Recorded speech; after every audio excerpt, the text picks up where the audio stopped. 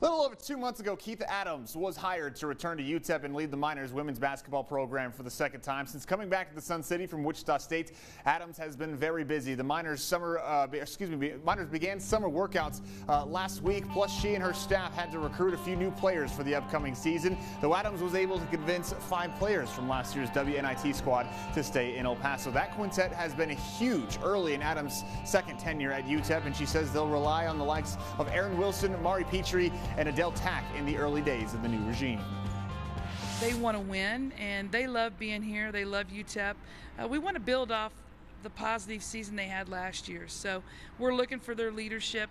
I've asked for them to help our newcomers. They know the campus better than our newcomers do. Just seeing her old players come here and, talk about her and what type of coach that she is and how she's still in their life regardless of basketball, whatever they're doing. I think that's what the bottom line comes down to in a coach.